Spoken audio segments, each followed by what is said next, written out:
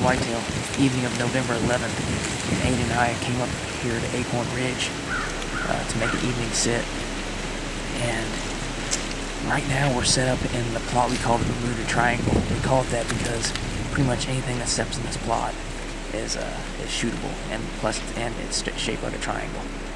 But a couple of deer right here after, and one being 305 and another being Crook.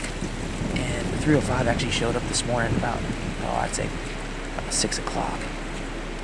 And then about 10 o'clock, a new deer we don't think we have pictures of him. He showed up about 10:30 this morning. So this colder weather that moved in today has really got him up on their feet moving. 305's been kind of stagnant on the trail cameras. He really hadn't showed himself lately. But it's good to know he showed back up. Earlier we had a couple does come out of that plot, and they come parallel with us to our north here. And I don't know if our wind's swirling or what happened, but they're right there. They blew. They're right behind us. They're calmed down. Okay, and anyways, they ran back into the plot. But like I said, it's cooled down a lot. It was like 65 degrees yesterday, and now it's like in the 40s and or 50s. But we got a south. It's kind of like a west wind, but the next couple days are going to be west and southwest wind, which is perfect for this spot. So we're going to be putting our time in here on Acorn Ridge. The bucks are starting to cruise. I think it's just starting to ramp up, but hopefully a mature buck will get on their feet and moving this afternoon.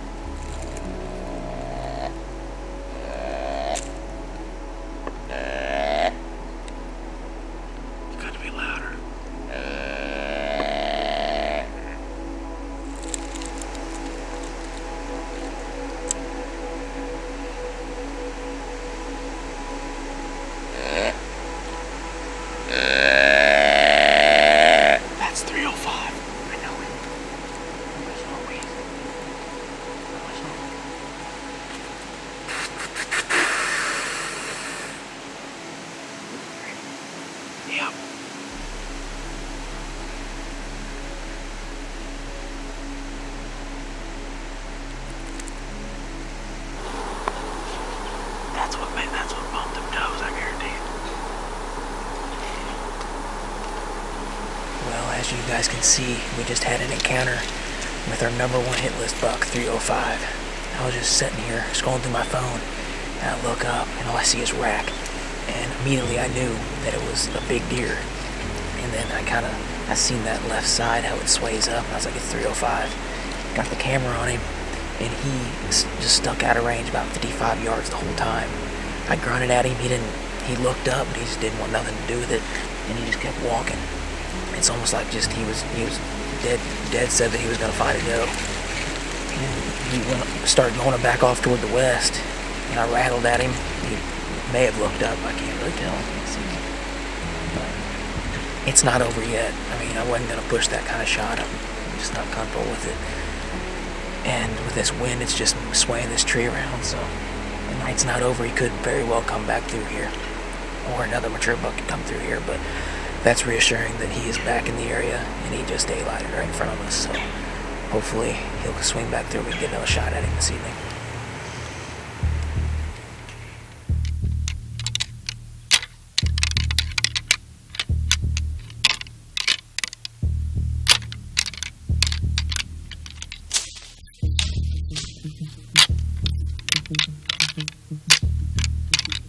Going right down the road. Oh, this deer's coming, dude. The big one was 305, you see? Don't. I just happened to see him. Shoot it right here, shoot it right here. Where? He's coming right now.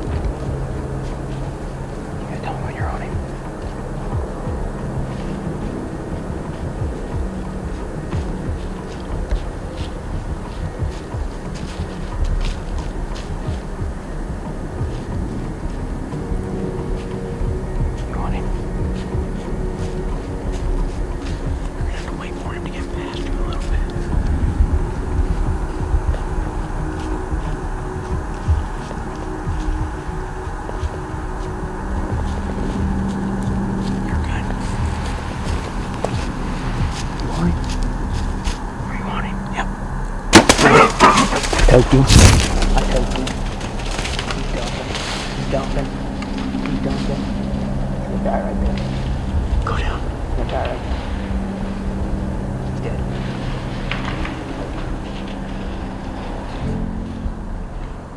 Look at me. Do it, baby. 305's dead. 305's dead. That is insane. I've never had that. Give me some. That buck, we seen him skirt us at 57 and he went west, and we knew he was going to come back through, and sure enough I rattled 2 bucks to another shooter, went to the food plot, and then Hayden said 305's coming down the trail running a doe, and sure enough he comes down the trail 10 yards, double lung demon, he's dead right there. Man, nobody deserves more than you. Thank you, man. Thanks for sticking with me, man. Dude, And 305's dead. first blood on a piece of property that we own. Yeah, we bought this farm April 20. We closed on it April 26th, and that is first blood on our own ground. We have worked our butts off, made the money, made the payments, and it just paid off right there in the Bermuda Triangle food plot.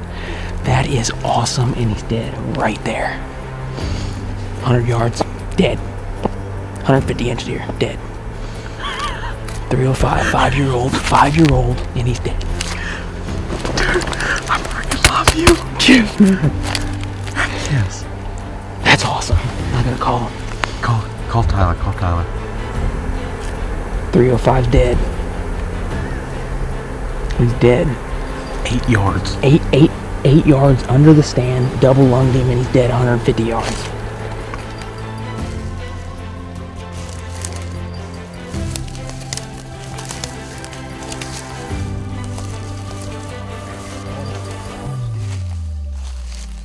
He is an absolute hammer. He's dead.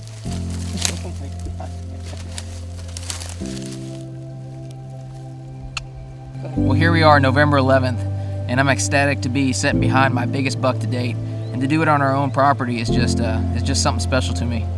And back in the spring, me and Aiden, we took a gamble and bought 30 acres here, and we always had the dream of owning our own ground and be able to do what we want on it and just killing big deer. And the cuttybacks, they were pretty slow in the summertime, but as September and October rolled in, the bucks started rolling in too. And this was one of them, 305. Our first picture we had of him, it was in this plot we're sitting in right now, and he kind of disappeared in October. We kind of unpressured it, and he showed back up in November. And this morning we had pictures of him on the cuttyback at 6 o'clock, and Aiden and I decided to make the drive up here tonight. And as you can see, it paid off. We believe this deer to be 5.5, and I'm just so ecstatic to just be sitting behind this deer right now. I'm kind of speechless at the moment, but I'm just so thankful to be a part of the Midwest Whitetail team, and for this to be the first full hunt on the show. I'm just so thankful for that. And with that being said, thanks for tuning in to Midwest Whitetail.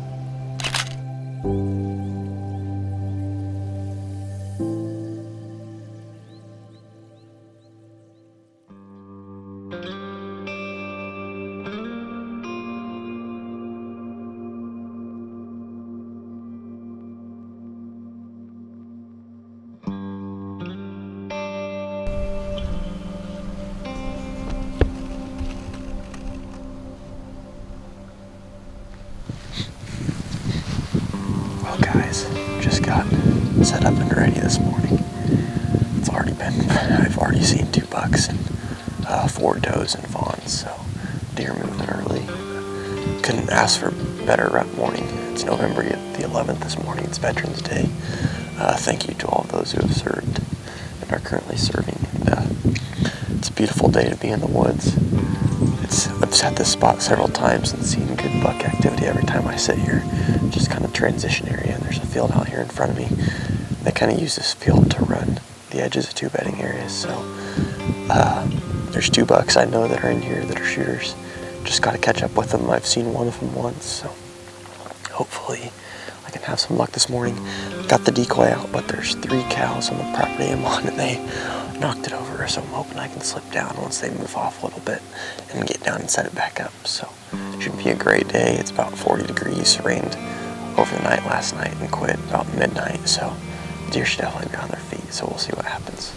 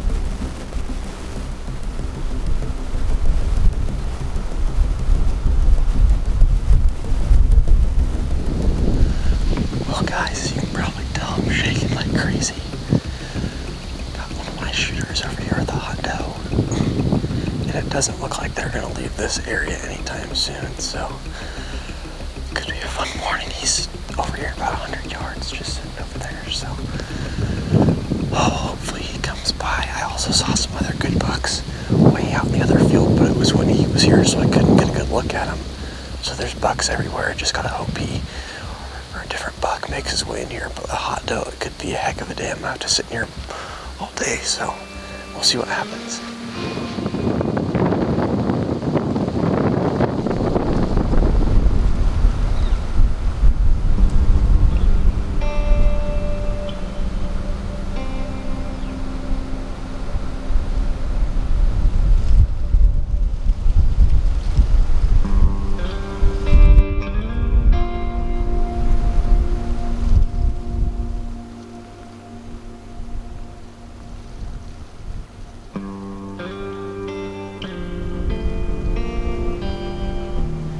It's about 3:30 now. My original plan was not to sit all day, but I kind of got stuck. That buck was between me and my vehicle, and last time I saw him was about a little over an hour ago. And it looked like he kind of maybe went down in the creek, but I thought his doe was still bedded. But I haven't seen him or her since he did that. And actually the landowner just drove in here, and he was up on the hill for a little bit, and he just drove back out, so I'm not real sure whether the buck's still over there or whether he got ran out or whether he moved on, or I'm not really exactly sure what happened, but hopefully he can maybe make his way in here before dark. And also I saw that good buck real early this morning when this other one was out here on his doe, so either of those two bucks could easily still come in. Got about a couple hours left, and the deer been moving pretty much all day. There was a little bit of a drought there the past couple hours, but I think the movement will pick up here as we get closer to dark, so it should be interesting. The deer should move. Hopefully I can get lucky.